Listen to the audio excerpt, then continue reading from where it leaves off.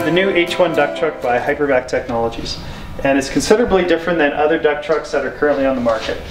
One of the key differences right now is that this is a 12-foot truck. Even though it looks like it's 14 feet long, it's actually only 12 feet. And the reason that's such a big deal is that a 12-foot box can fit on a 7-foot cab to axle truck nice and easy. So one of the key changes with this is in the past you had to run big trucks, and they're even getting bigger with Freightliners and Ford, 450s, 550s, and they're getting just way out of line and too big and too expensive. Then you had to run diesel, and this truck can be pretty much any chassis can run on this truck because it's 12 feet long. The other key advantage is that it's made out of aluminum. The whole box is aluminum with all the key integral components still made from steel. So your fan blade, all the important stuff is steel, but the box itself is actually aluminum. And aluminum has some of its advantages. First one is it doesn't rust. So in 5 years from now, you don't have to worry this thing isn't going to be all rusted out like a lot of duct trucks are. Second, because it's so light, it uses a lot less fuel to get around.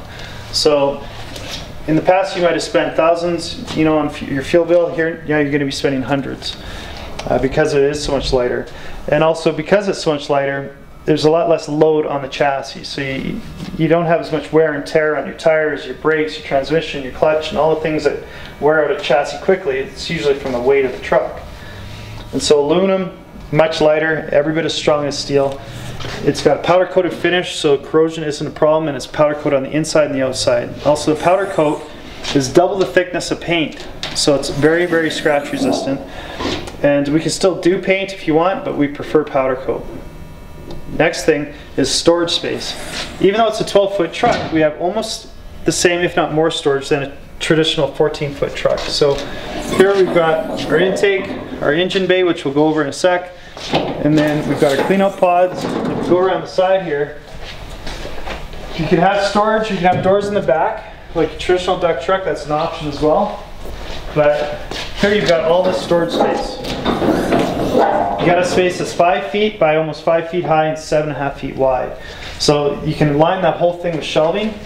We've also got storage space here that can actually hold one of our Hypervac portable vacuums. So you can actually put a portable vacuum in here and take it with you on the job site. So you can also put portables in the back. And then we've also got space you can put shelving all along here above the tank, above the receiver tank. So tremendous amount of storage, a lot more storage than probably what your typical duct truck will do. One of the changes that we've made is that you can have your intake come off the front, or you can also have your intake come off the back of the truck and have your hose storage in the back. Here we've got hose storage in the front with some spiral tubes holding our hose. Our intake, which is made out of steel, and the intake goes straight across to the other side, so you can hook onto either side of the truck. And with this hose storage, we can put more steel pipes on the top. We can hold up to 180 feet of hose storage in this compartment.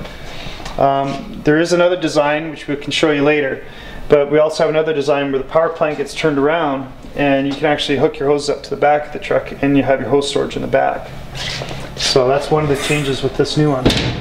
Of course, that's our fan and power plant. I'll touch on the engine drive system in a minute, but first I just want to show you our bag system. Right now we've got our fan, all made out of steel, our controls, but this is where all the debris goes. So we don't have the traditional debris storage anymore, where it all just blows in a big open bay and then you got to shovel it out at the end of the day. Right now, all the debris blows up into this chase, into this duct, and it all drops down into some nice clean little pods. So all your debris blows to the back, drops down these pods, and you can actually put garbage bags in these things if you wanted to, or you can just lift them out. And so now you're not carrying around 800 pounds of your customer's dirt every time, for 6 months on end. And keep in mind that 800 pounds adds weight to your truck, and you're spending a lot of money in fuel, and it just didn't make sense anymore to carry around your customer's dirt for 6 months out of the year. Why not have a couple little storage bins and change these once a month and have all your debris drop in these bins? It's much cleaner, and it also eliminates 2 feet of space off your duct truck. The other key changes we made is, I'll show you in a second, but up on top of the truck we only have one bag door, and that one bag is running down one side of the truck. And what that does is it leaves the roof open for your ladder rack on the other side. which is a lot nicer. So now you don't have to take your ladders off if you got heavy ladders on your roof, on your bag doors. So you get independent dedicated ladder rack and you get independent dedicated bag doors on the top.